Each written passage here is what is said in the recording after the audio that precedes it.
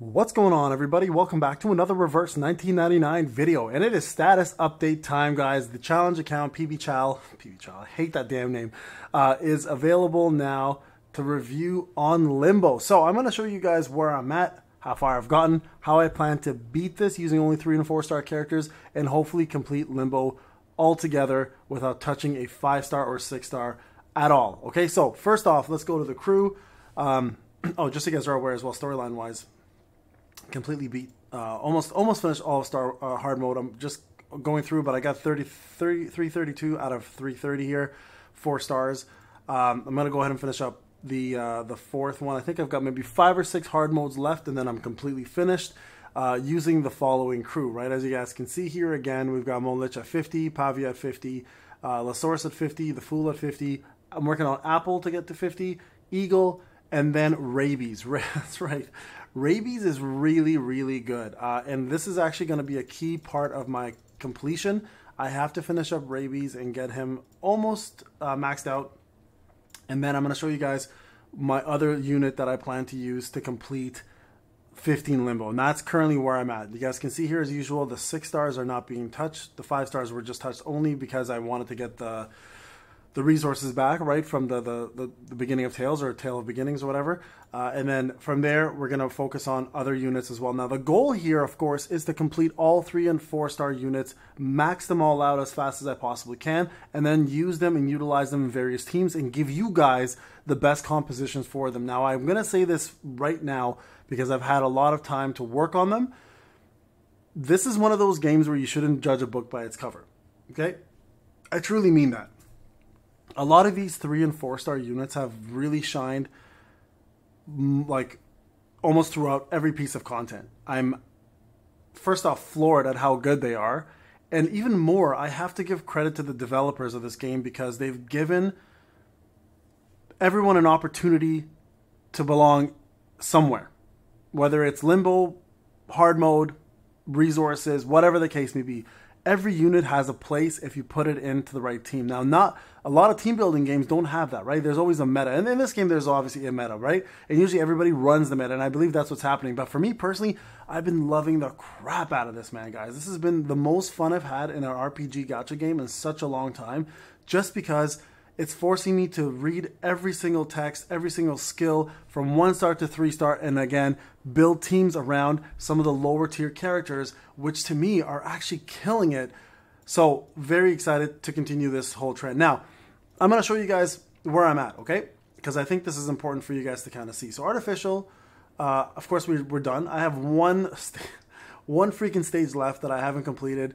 2 stars, I'm going to go back and get that done so I get full rewards. Okay, so you guys can see that that's almost done, and I got to do this in the next 5 days so I can reap the benefits of getting this every week. It's very important to do that, guys, because these right here, the oneric fluids, or oneric fluids, whatever you want to call them, these are becoming a lot harder to keep because the resources to get resonant up for all these characters is starting to cost quite a bit, right? So if I were you guys, fully finish this. I'm planning to do it in the next 5 days so I can get these rewards every week. So that's number 1. Number 2, Limbo.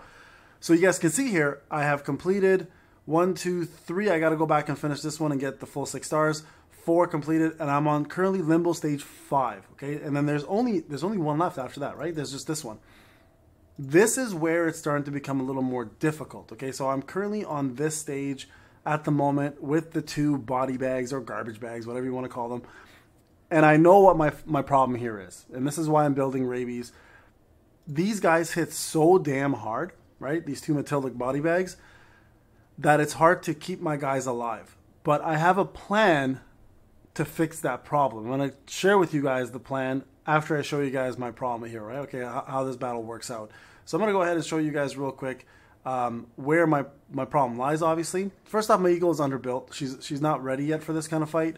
Pavia is okay, but everyone else right now is currently not on this team. My secondary team, which has the Fool, Molich, sorry, I think it's Molich. I'm pretty sure it's Molich. And also Lasource is actually a really good team for this. So I'm going to actually break that team up a little bit later on. I'm going to tell you guys what I plan to do, and there's a reason why I'm building Rabies. And also going to be building another unit that I'm going to talk about that deserves a little bit of Limelight, and that's going to be Nick Bottoms. Okay, you guys have all probably tried Nick Bottoms at this point because we all did the tutorial, but you guys can see here these guys hit really, really, really hard. Like, we're not like, look at this. They can almost take 25% of one unit's HP out completely. They have AoE damage, and it's no joke. Like, look at this. Pretty much killed everybody almost at this point. And they're only at a quarter health. Now, the furthest I've taken these guys down has been, if I recall, at 50% each because of my AoE Pavia, but that's it. So I know how to beat this for sure. There's definitely a way. Now, can I beat 16? That's going to be the real question. This one is doable, I think, for sure, once I set my team up. I may have to finally dive into a 5-star eventually for 16, but I'm still going to do my best not to bother doing that and still focus on trying to beat it with only the 3 and 4 stars that I currently possess, right? So you guys can see here, just killing me, right? Okay, so the reason why Rabies plays such an important part in this is because every attack he does will provide 2 stacks of, or 1 stack of poison, right? You guys can see their 1 stack right there. That poison right there is going to be what's going to help us beat these guys here. Now, you guys saw I died, right? I'm lacking level, I'm lacking Psycube, I'm lacking Resonant. So fair enough. This is not a problem. I promise you guys. I just need to build a team specifically for this fight, and I think I know exactly what I'm going to do. So let me break it down to you guys so you know what the team is going to look like to beat this content. I'm going to show you guys when I'm done. So first thing, the Fool. 100% planning to use him. Now, the reason why the Fool is so important here is because of 2 reasons. Number 1, he does this corrode, right? So he does a taunt, and then for 1 round, and then when the caster is attacked, the attacker suffers 2 rounds of corrode, or if you have it only at 1, it does a little less. So see the damage there? Sorry guys, 1 sec. So you guys see the damage there, right? With 1 star, he only does 20% Genesis damage, which is true damage. With 2 stars, he does 30. With 3 stars, he does 35. So the goal here is to give 3-star counters, let them suffer from corrode damage, and keep him up as long as you possibly can. So this is the first unit I plan to use to get this done. Also, not to mention, the Sage actually reduces 2 Moxie, so that's going to help us avoiding them from doing their ultimates. And then lastly, Unexpected Improvised. This is important as well because it actually ends up adding another duration for corrode, allowing us to hit them for more Genesis damage. Genesis damage is, again, true damage that can't be countered. It's always going to be the same no matter what. The main thing with corrode, though, is it can't kill a unit. It'll take them to 1 HP, but will not kill them. So that's the main thing to note about corrode. Okay, so he's going to be the main tank for this fight. The second unit that we're going to use is going to be Rabies. Okay, and again, I already explained to you guys why Rabies is important here, because he also does mass attack, has penetration damage, but more importantly, as I mentioned before, he does do poison, right? His Insight 1, after the caster attacks, the target suffers 1 round of poison. When a round ends, Rabies attack does 30% Genesis damage. Now, poison can, in fact, kill a unit. So I'm hoping to keep him alive long enough in order to do enough poison damage where it just ticks away from him, or from the enemies, and kills them off, right? Now, here you guys can see 1 target attack deals 450 reality damage. If the target is in stats down, negative status, or control, this attack deals 100% more reality damage. So ideally, you want to have as much reality, or as much status or control, negative status or control stats down on these guys. So this is going to help a lot. Now, the third unit I mentioned was Nick Bottoms. I'm hoping this works out. Okay, again, I want to stick with the 4 stars. Nick Bottoms is important here because he does a few things that will really help in this fight. 1 target buff, his Force Eulogy, HP, recover to the caster, purify stats down, negative status, and control. That part doesn't really matter, but also an ally gains HP in this action times 150%, and a shield, and enters Summer Dream status. Now, Summer Dream status is immune to all status effects, negative status controls. Again, not a big deal for this fight. This is the part that matters. Damage taken reduction is +20 and regains 1 Moxie when a round starts. So this is going to help keep the Fool alive with the counter, or the taunts. And then the attack here allows us to remove Moxie. So now I have a secondary Moxie removal, which is really good. And then lastly, guys, the buff here that matters the most is going to be this one. 1 target buff, reality defense and mental defense +30%, and damage taken -30% for 2 rounds.